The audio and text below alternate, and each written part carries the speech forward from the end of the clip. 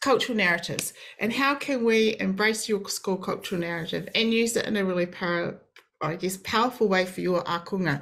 So the first session, which I'm not sure if you're caught up on the first session, but we spent some time really unpacking what mātauranga Māori is and what it can look like, and the key documents of Te Takanga o te Wā, Aotearoa New Zealand Histories curriculum, and tātai ako as three key documents that pave a really nice, simple, fluid journey of how to include mātauranga Māori.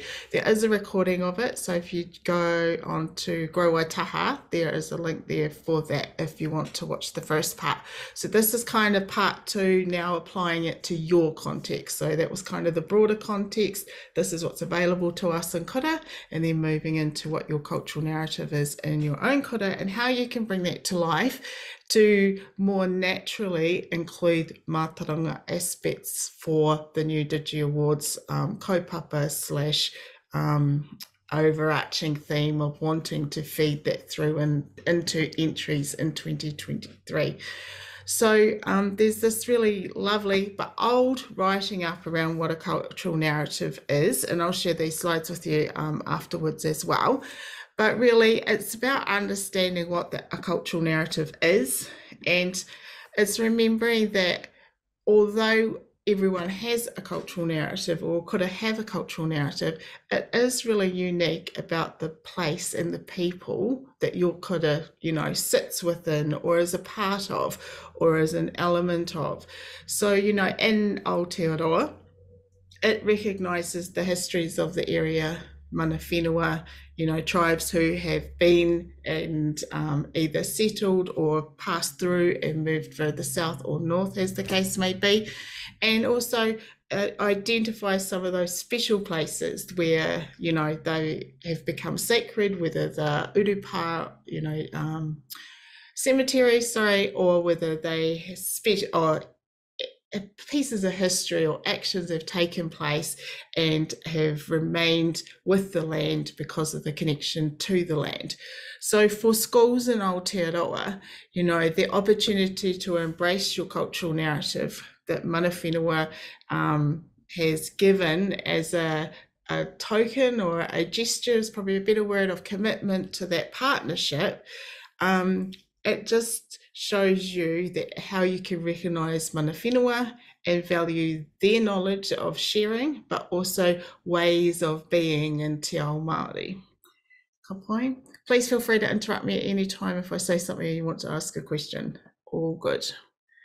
So if we know what it is, then I guess that key thing is really unpacking and understanding what your cultural narrative is saying, because you will have that special, unique historical relationship. It will tell you more about the place that your kura sits and the people who have been before, te puna, etc. And it just builds that common understanding of the traditional / spiritual connections and maybe heritage elements as well. So there could be key points, as I mentioned on the last one, of things that have happened. It could be just about settlement in your area. It could be more than people. It could be about the water or flora or fauna. Like, there's so many elements dependent on the local, place and space of where you are that can be incorporated or could be incorporated, and we've got some kura in Ōtautahi who between 5 of them share a similar cultural narrative because they're located quite close together, but then with each of those they've got something quite specific and special to their own individual kura. So cultural narratives can look like a whole lot of different things depending on where yours is sitting. So it's really important to understand those different elements potentially of a cultural narrative, because these give you different parts that you can pull out or get your tamariki to unpack with you a little bit more. So because we're in New Zealand, there is usually an iwi, a hapu or sub-tribe connection within those iwi groupings. There will be like pūrākau and stories or experiences that are They may have similar themes from one school to the next, but they'll be different because of the people involved or the whatever it was, the event that happened. So just knowing that there is a uniqueness, I think, is really special. And then it's that uniqueness that brings the mātauranga Māori alive for your kura and for your tamariki and their DigiAward entries, stories, experiences that they're trying to sell. So it's not one story that's the same, and they can't really be duplicated or copied or used in a slightly different way. Okay? So it usually contains, a cultural narrative will usually contain things that your school will likely know a little bit about because of where your area is, and you will already have that, but some basic understanding of that to be able to take on and use and embrace those ideas with tamariki. But that could be around whakapapa, it could be around waiata whakatauki, things that have been written in the past. It might be some symbols or some key features. If you think of a takauka tree, a cabbage tree, I'm thinking of Burnside High, they have that key connection with that takauka tree and that group that sits in the corner of their section, because that's a significant point of history in Taonga.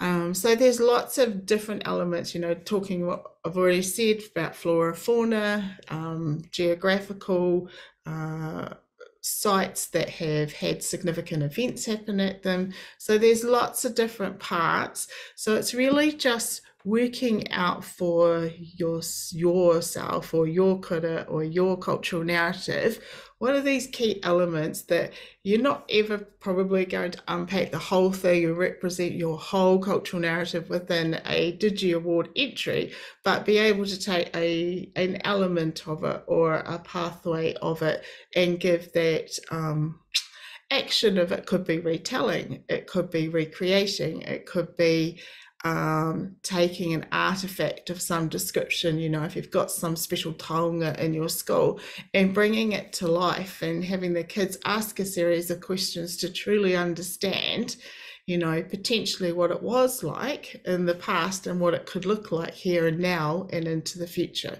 So lots of different ways and lots of really cool resources to help as well. So I guess the big question for today is the how. You've got your cultural narrative. It's a comprehensive, probably, document with lots of knowledge in it. And, as I guess as kura, we have that that need or the desire to acknowledge and engage with it, because it has been gifted to us from mana whenua, and it brings such a richness to schools as they, I guess, try and strengthen their understanding and that relationship with mana whenua. So it's about, we know that these provide sort of a big picture for schools as a kaupapa, as a narrative as to where or how this came to be. But I think what is cool for DigiAwards, it gives you guys as kaiako an opportunity to show your commitment to the ongoing development of that cultural narrative, and that you can do it in a really culturally responsive way and in a way where it's giving mana to your cultural narrative. And, that's what's special about being a school in Ōtautahi, since the earthquakes, is that we have this slightly different positioning than what we had 20 years ago. So it's a really cool thing to be part of. It's a really cool way, cultural narratives, just to unlock kids' potential, because, the whakatauki, sorry, lost the word. The whakatauki for this year's DigiAwards is called Pohira ko Ohanga Ara Ki Aohau, I think it is.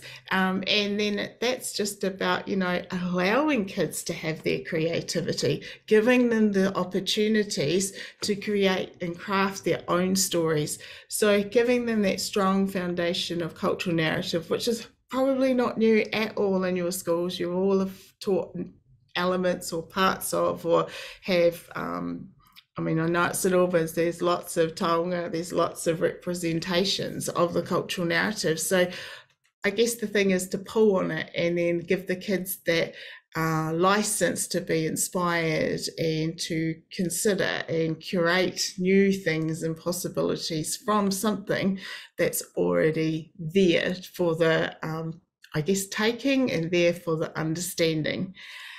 So yeah, it's that thinking about what could the kids take out of it and how can you engage them in the learning, and then they can reflect that through their DigiAward entry.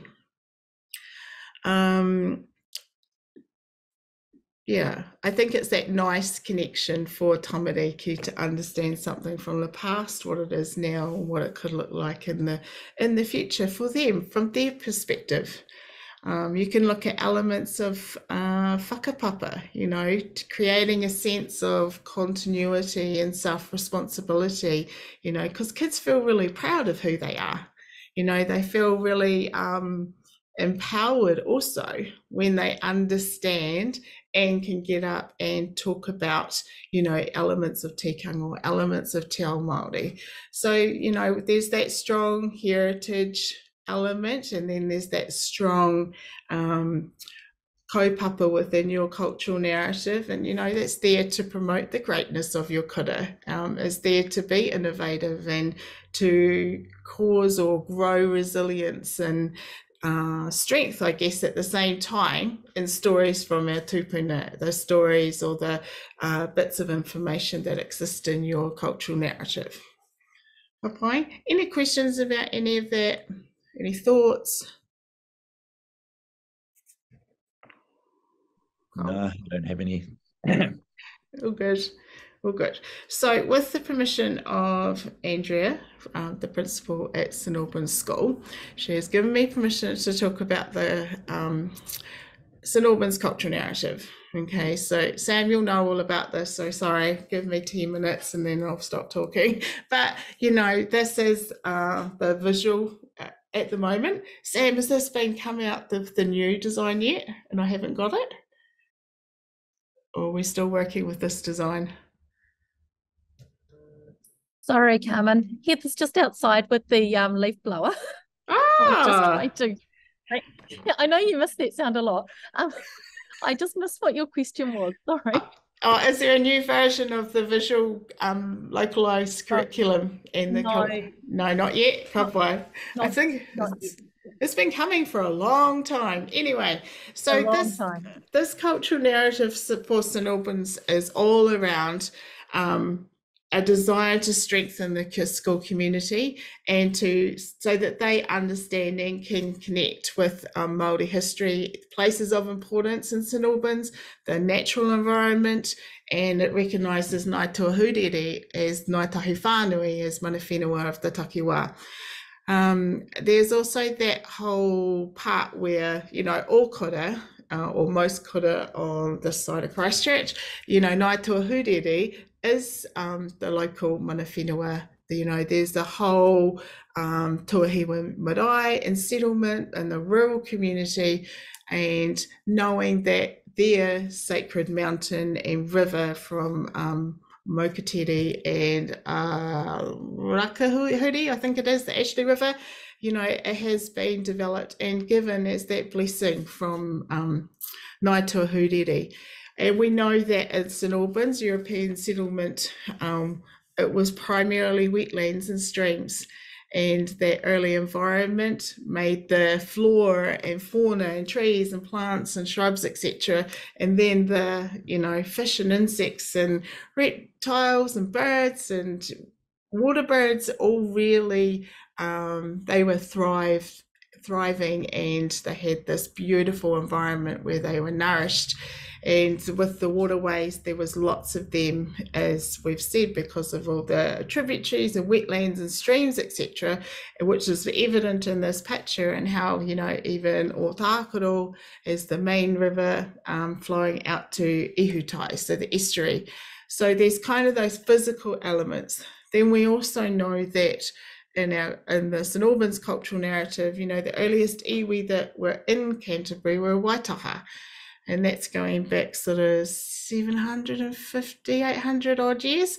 And it tells us that the rangatira Rākaihautū, who first landed in Whakatua Nelson with his iwi, and he was on the whakaaro, he was the rangatira who created the lakes of Te Waipounamu because he had his digging core, his stick, and he etched out the lakes and the rivers of Te Waipounamu as he moved from Nelson down south.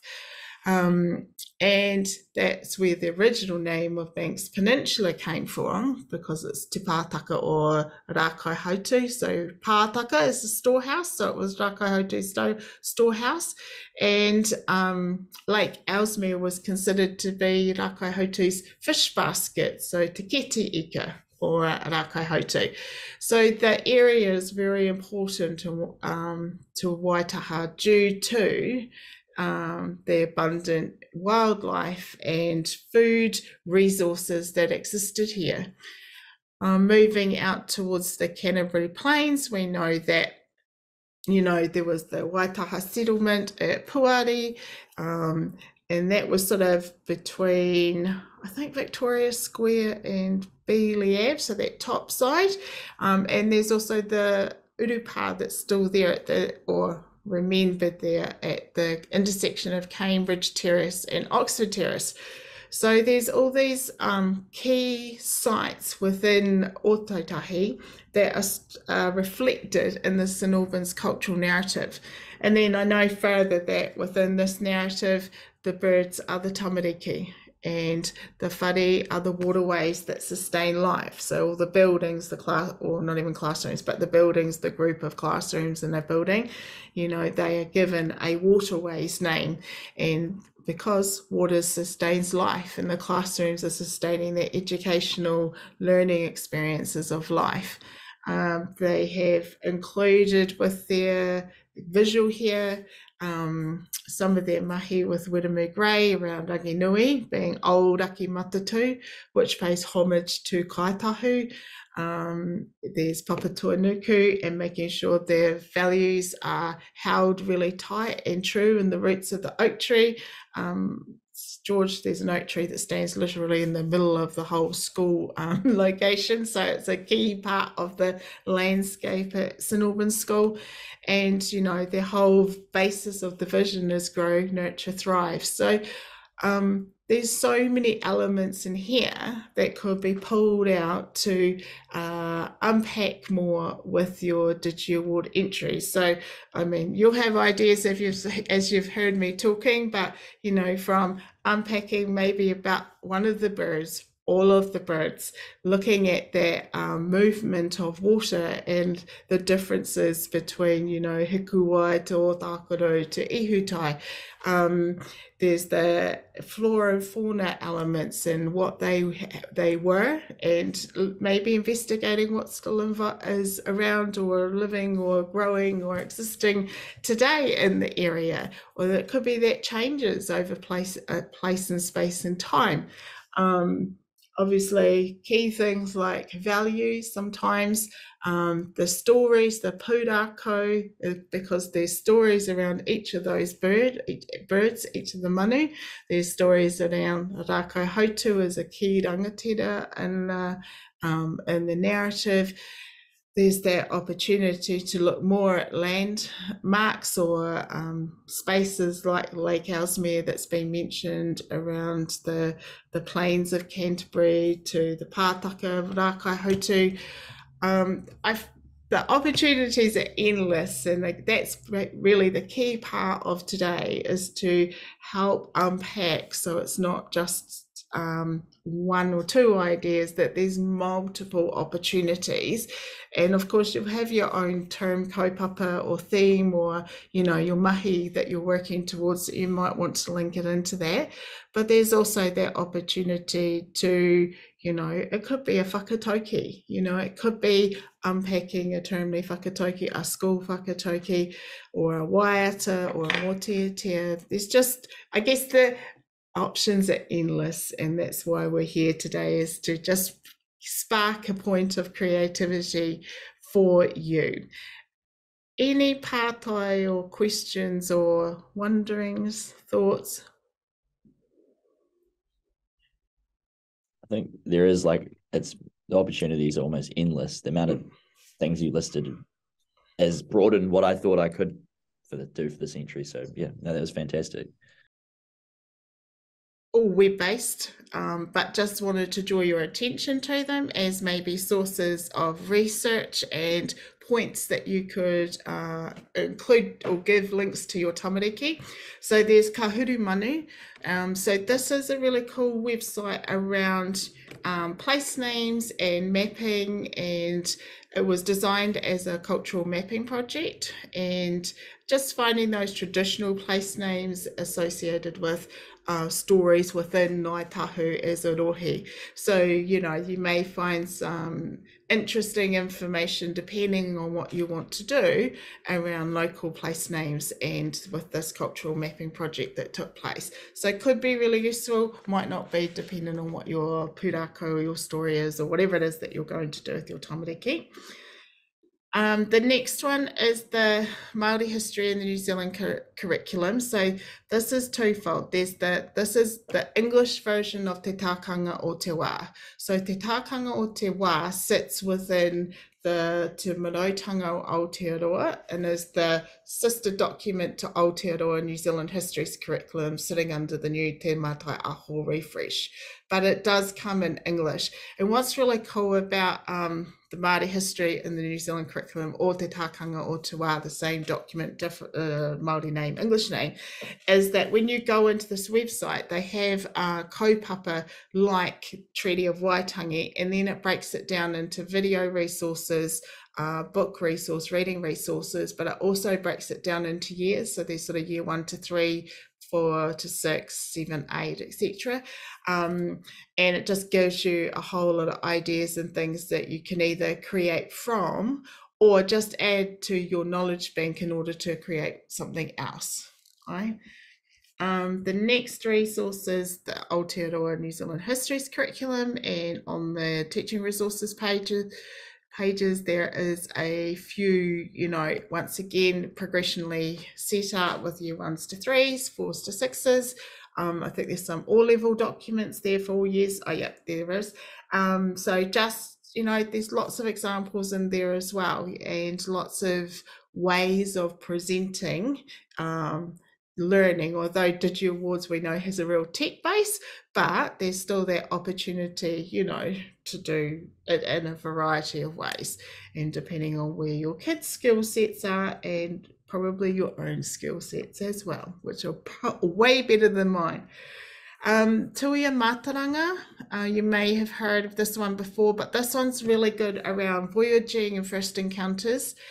So if you're sort of looking at that sort of migration, or potentially, you know, depending on the pūrākau that are evident in your cultural narratives, you know, there's that whole legacy of learning in this document around Tuia Mātauranga, and just to include some more perspectives, and knowing that some are less known or less popular. That's not a really good phrase, but you know, it's just giving another perspective that may add something to your kids' learning, and so when they share their knowledge, they are able to portray those different perspectives or similar perspectives depending on what it is.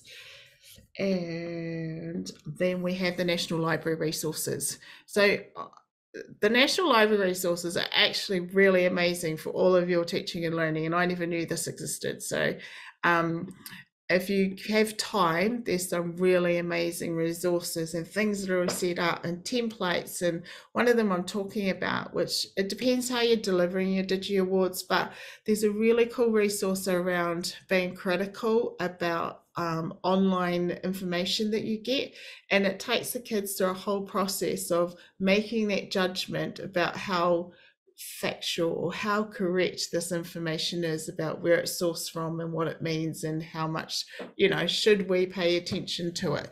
So yeah, lots of really cool resources around teaching ideas, but also key kaupapa, as you can see down the side, and that's around arrival and settlement of Māori. You know, you can go in and find things around Ōtautahi in Canterbury, which may be of help. Any pātai about any of those resources? Kaori. Okay, so then the last plug is that the opportunity arose through the Ōtautahi Learning Day. So that is an initiative run by, I believe, the City Council and the libraries, so tūranga. What they do is they offer a number of tamariki focus based sessions.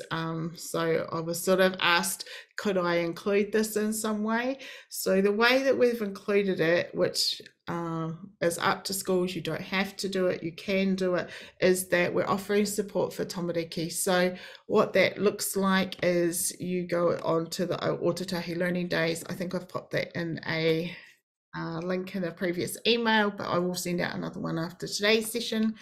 And you can register, and the way Gemma and I envisage this working is it's the 10th of May, Wednesday afternoon, 1:30 till 3, booking in like a 15-minute session, and we will provide a tech expert or a mātauranga, you know, someone who has a little bit of knowledge around history of Māori here in Ōtautahi, and just have a little bit of a kōrero with them to just give them a little bit of ideas maybe, or they might just want to pass that idea past another set of eyes, an external ear, and get a little bit of feedback. So yeah, sort of thinking 15-minute blocks so that they don't have to share the time with someone else. They can come in and then someone is just totally focused on them and their idea and what it is they want to achieve.